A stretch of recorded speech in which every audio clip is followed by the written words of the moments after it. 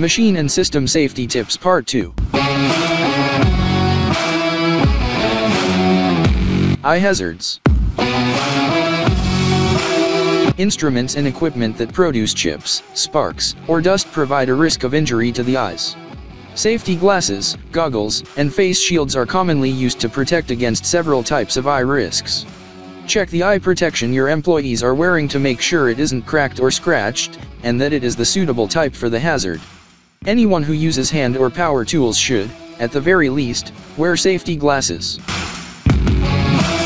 Personal protective equipment, PPE, should be considered a backup defense against equipment dangers.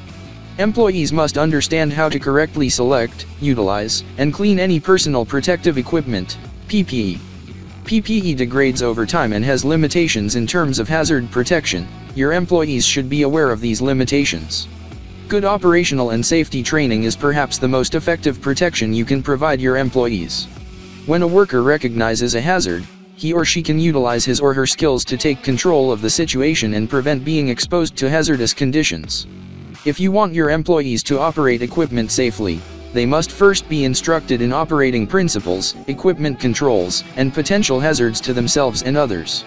Maintenance staff should be given information on the most recent machines that have been serviced, and they should keep track of this information in a log. Maintenance personnel must also be aware of when to lock out machinery. This is especially important when the machine is being repaired. When performing maintenance work, maintenance employees should use safe equipment and ensure that the equipment is adequately guarded. Working properly and adhering to safety rules makes you much more productive. We only ask that you do your work properly and safely.